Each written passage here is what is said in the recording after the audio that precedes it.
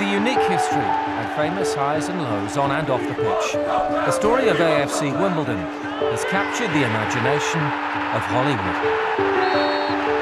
It's a weird and wonderful world if you come from Wimbledon. John Green, who is highly regarded author for young adults, he's an American guy. He really got involved in the club and thought our story was perfect for a picture. He's had some of his own books made into pictures and pitched it to Fox, who have decided, yes, there's a basis for a film there.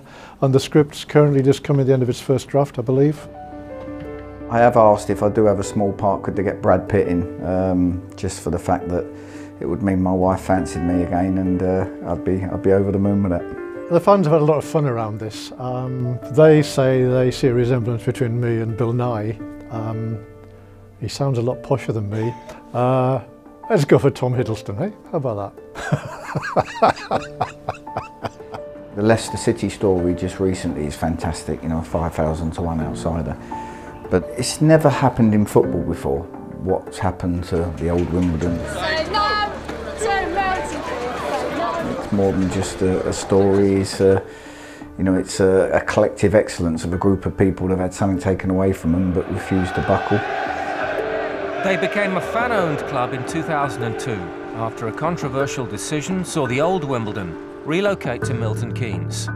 In a decade, the reformed Dons have climbed English football's pyramid, culminating in May's promotion to League One at Wembley. And they're now above MK in the table. I'm happy for the fans because I know that it means a lot to them, but I'm more worried about us first and foremost getting to 53 points. We will not allow ourselves to be defined by reference to anybody else. We are who we are. I'm very proud of it. I think this group of players, out of any team that I've ever had here over the four and a bit years, get the club and what it's been through more than ever and what they actually play for. Neil was at Wimbledon, of course, as a player. I think it would be very hard to be the crazy gang as they were then, to do that nowadays. But he brings some of the best of that, the sense of team, the sense of togetherness. We all play for each other and not for the individual. People talk about philosophies and you know what your philosophy is. I think you've got to suit the league, and we mix our game up quite well. We can play, but we can also, you know, go a little bit forward, a little bit quicker, and use pace and power. So we've been good at what we do, but you get to a point where you kind of hit a ceiling a little bit, and we're straining, trying to get a good budget to handle the league and attract players. I think, you know, there comes a point when you go, how can we push the boundaries to the next one? And I think the stadium could just add that whole new dimension to everything. Earlier this year, they moved closer to building a new stadium on the site of their spiritual home at Plough Lane. The intention is that around about May next year, the existing site clearance will start, which will be very neatly put you in a position of starting to build in January 2018. A big risk to us is losing the culture of who we are and what we represent. That's the biggest risk for me in the new stadium. Not will it be built on time, but will we lose our identity and perhaps become just like other clubs who prey to external international buyers and whatever. We don't want to be like that. It was during their time at Plough Lane that the original Wimbledon wrote themselves into FA Cup folklore. This weekend, they could be victims of an upset when they travel to 6th tier Curzon.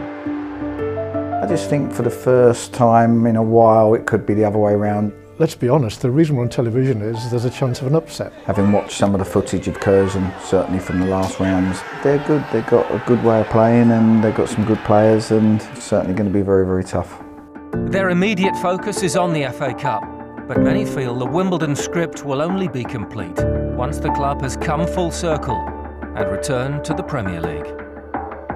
I think there's a lot of clubs that potentially aren't run right, and you know, managers get turned over at a regular rate, which never gives the club a chance to build. This club's never been like that, and I think if it's run right, anything can happen. Let's think about the Premier League running the Championship. I know it's the ultimate dream, but step at a time. That's been our way, and that's how it always will be.